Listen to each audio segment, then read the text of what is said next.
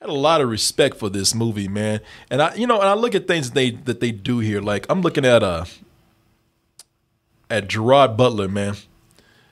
So I like the approach that they took with GERARD Butler in the movie. He's not CIA. He doesn't work for the president. He's not a badass. He's just a dude. Just a dude. And the thing is, they even said, they don't even try to hide his accent, his Scottish accent. It's thicker than ever. Oh, no, it's there. I mean, they even try to because they said, look, we've heard his quote unquote American accent, and that shit always goes into Sean Connery territory. Yeah, right. Motherfucker always turns into James Bond at some point. Right. And they're just like Scottish. All right. Once you start running from that comment, ain't nobody gonna care. It's gonna be hard to hold the accent while you're running. Yeah, exactly. When you screaming and shit, I don't think screaming has an accent too. Yeah, man, he's even more of an average guy here. Like when you look at him, man. See if I can find like looking at him, like the six pack is gone.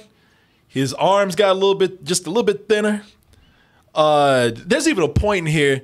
Because he looks like an average guy. There's even a point here where somebody said, man, how much you weigh? He's like, 180, 185. I'm like, bitch, please. No. I'm looking at you right now. You want to keep lying, I'm going to leave your ass there to get fucking burnt up. All right, 205. Yeah. Yeah, that's what I thought. God damn it. You lying son of a bitch. I'm looking at you. I love that. Come on, man. Come on, brother. Shit, I saw 300, man. You ain't 185 in that. I'm looking at your ass right now. You ain't 185 in real life. Yeah, man. I tell you, it might be weird for a little bit seeing him in a movie where there's a lot of explosions going on, where there's a lot of action, and he's not an action hero. I'll tell you, man, in the movie, he's running scared most of the time. He's worried.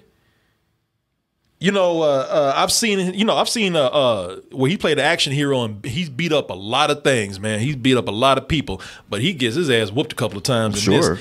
If he does get a lick in, it's luck. Yeah, it's not one of those where people are coming up on him and you're like, oh shit, he's about to tear it up. Yeah. Let's see it. You like, man, I don't know if he's gonna make it. Yeah, exactly. No, shit. But I love it that they have things where they try to they work into the story a little bit.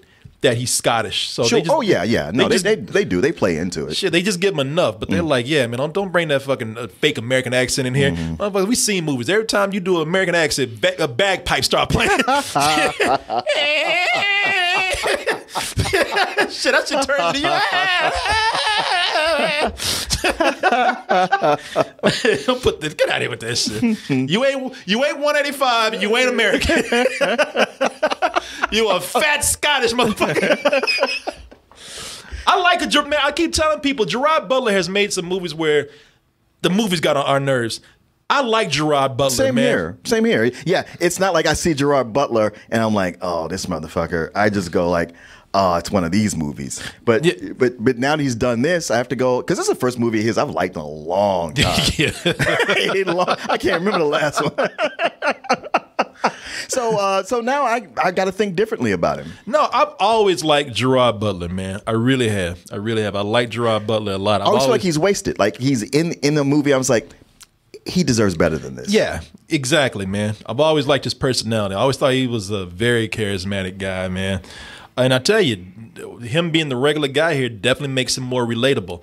Again, whenever he gets into violence, whenever something happens to him, it feels like there's consequence to it. It feels like something dire is there, man. I really enjoyed the approach they took with all of this, man.